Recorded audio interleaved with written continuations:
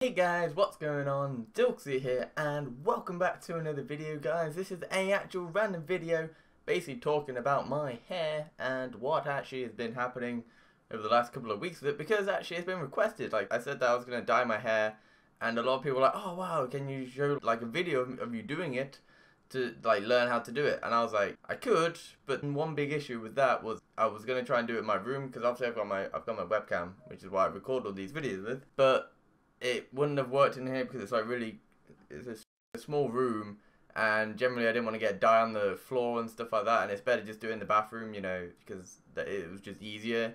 So I was gonna try and like get my camcorder out, but I don't have the cable to charge it up with because I might have left it at home.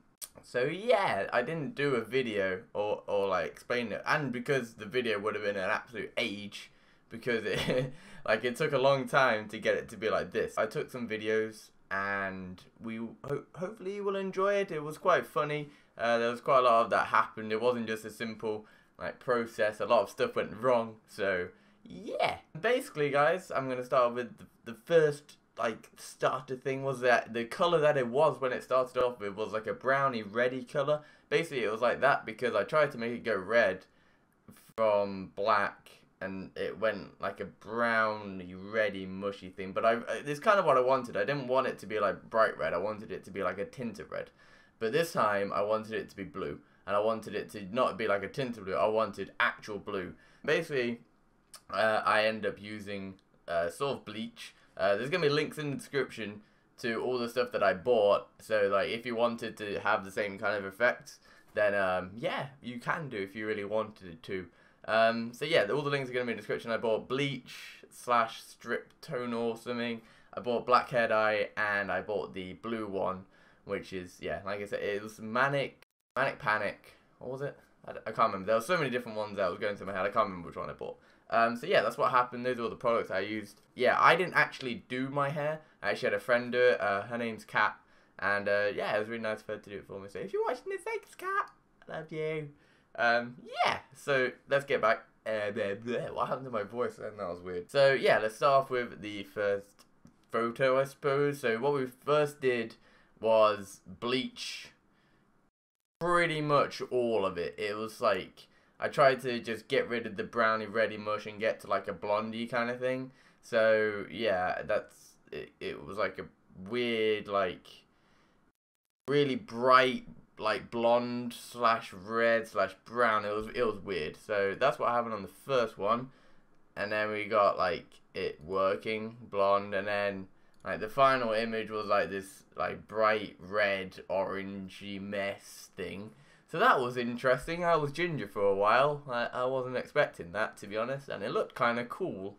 So if ever I wanted to be ginger, I now know how to be ginger. Yeah, so that happened.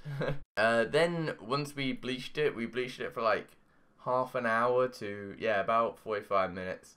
And basically we got to the point that it was like, it wasn't doing anything extra. So we washed it out. We then put in bleach again, and we put it in the areas.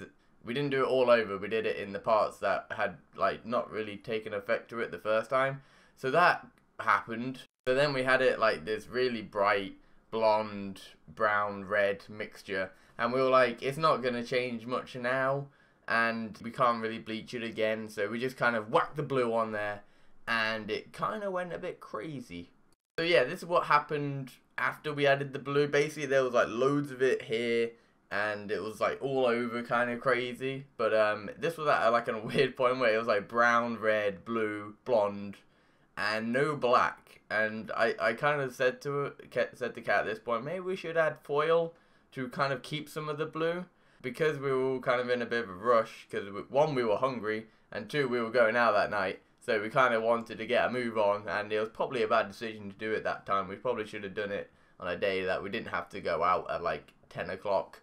So yeah, we ended up putting in the blue. That took about half an hour. It got to this point, and then I was like, okay, so we need to add the black over the top of it. So once we added the black over the top of it, basically a lot of the blue that went away, well, a lot of the blue that was there just went. It was because we didn't wait long enough for the actual blue to set in, that the black just kind of mixed with the blue, and the black just overwhelmed it, and the blue just disappeared kind of thing. Except for on the top here, like there's a lot of blue because right where the roots were is where the blue from the original time, they were still there. So basically I've got a really blue back. So if anyone sees me from the back, they'll know that it's definitely blue.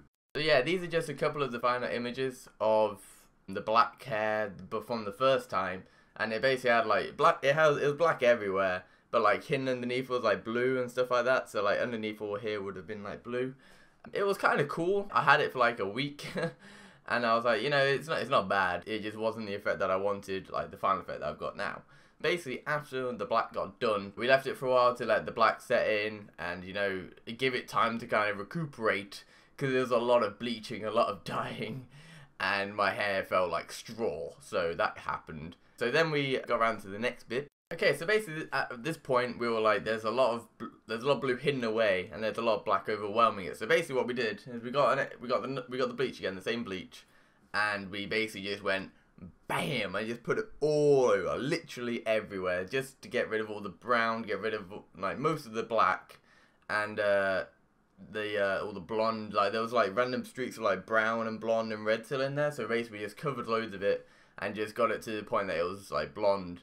And this basically took like 25 minutes. It just literally went blonde like instantly. It was so weird having blonde hair. Like some of these images are amazing. The image at the end here was like the blonde everywhere. Oh my, it looked really cool. Like I really wanted to keep it for a while, and I was like, wait a minute, this is gonna look weird with the blonde and the black underneath and the really like brown eyebrows. So yeah, the blonde didn't unfortunately stay, but you know, again, learning experience. I got to see what my hair would look like with blonde hair for a while, so that was interesting. So after the blonde got put in, we basically did the blue again, and the blue took a lot better this time. The blue went everywhere, a lot more than I kind of initially thought that I wanted.